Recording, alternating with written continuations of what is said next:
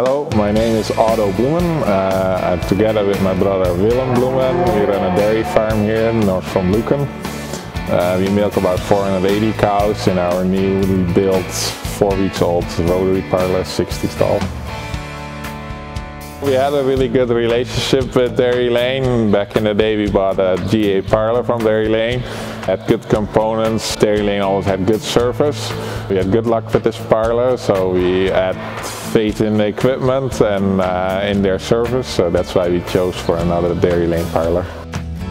The most unique feature from this Rotary platform is that everything is 100% stainless steel from bottom up, so rails, deck, guarding around it, bales, everything is made out of stainless steel and it should last a long time.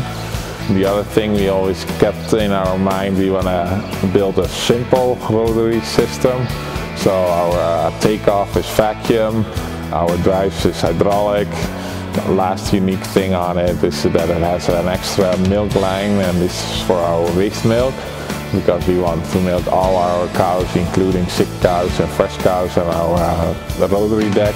The milk from the sick cows goes in a waste line and no buckets. It's one streamlined process.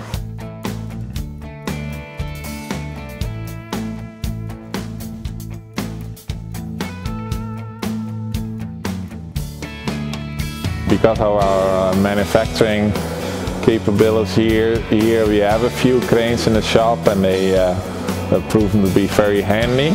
Because we built the milk parlor ourselves from base up, we use the crane a lot for the construction process on it, lift heavy things on it.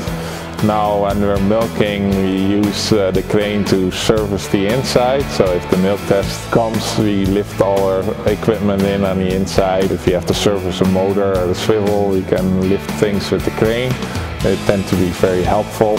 We also chose not to put a tunnel underneath the parlor, so the only entrance on the parlor is a ladder that hangs off the deck, so anything heavy the crane is getting used for to lift it in. One day you decide to milk your 500 cows in your new milk parlor. First day is it's a sweaty day because your cows really don't want to go onto that new cement and onto that new parlor.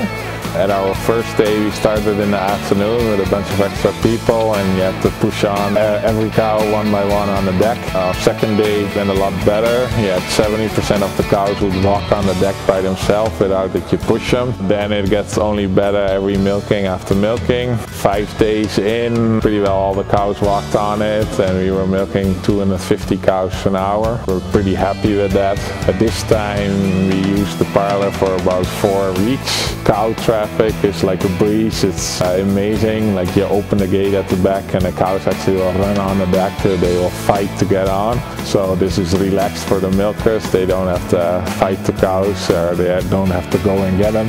That's one thing that's really amazing and an eye-opener for this parlor. The management of the parlor is a lot easier too. At this time we need 3 guys in the parlor. One is prepping, one is hanging, and one guy at the end who does the dipping. You can really easy time between prepping and the hanging, because you place your milkers a certain distance apart from each other, so like there's always an optimum prep time. It's a thing that's really beneficial to the Rotary parlor. And then the overall capacity, it's huge. We're milking now in the morning about 270, 280 cows an hour. In the afternoon milking we do about 300 to 320 cows an hour. We're twice a day milking, so the herd is 476 cows at this time, and we're averaging 37 liters